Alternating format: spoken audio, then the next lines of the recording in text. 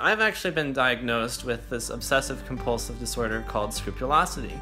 Now, scrupulosity is derived from the Latin word scrupulum, and if I messed up the pronunciation on that, I'm really sorry to anyone who actually knows how it's pronounced, and you can let me know.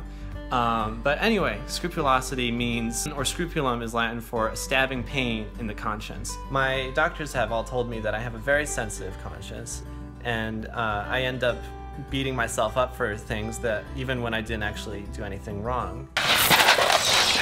It's kind of becoming a bit of a problem because I just can't seem to keep up with it. Dear God, please forgive me for my sin of waking up so late this morning. Please forgive me for going to bed too late and for getting up too late. Promise it'll never happen again. Please don't withhold any blessings from me or my loved ones. Thank you. Amen.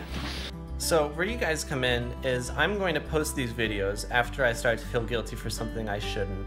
And I will be asking you to challenge me to expose myself to these fears and anxieties. Marty, you there? Yeah, I'm here. So, are you in? I guess so.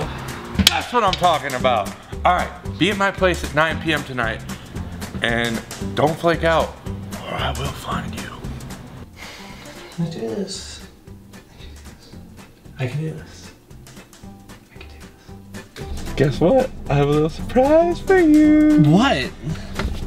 I called Carly Wenley, your crush. What? And invited her to go hot tubbing with us tonight. What? Guess Stan, what she said? That's insane. What? No. Yes? No? What did she say? No, she said no. But then guess what else? I don't know, Stan. What else? She called me back and said that her plan's canceled, so she can come with us tonight. Stan, this has disaster written all over it. Hey Carly, I've been feeling really guilty about something that I think I need to tell you about. Marty, don't you feel guilty about everything though? Fair point, but in case I drown or fall to my death, I think I should tell you why I've been feeling guilty.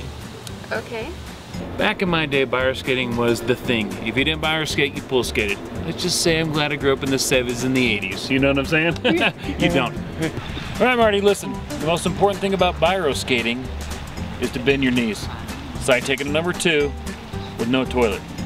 So, what's next, Mr. McFall? I don't know. Stan always has something up his sleeve, but I'm sure this all-nighter thing can't get too much worse at this point. Yeah, but didn't you have fun?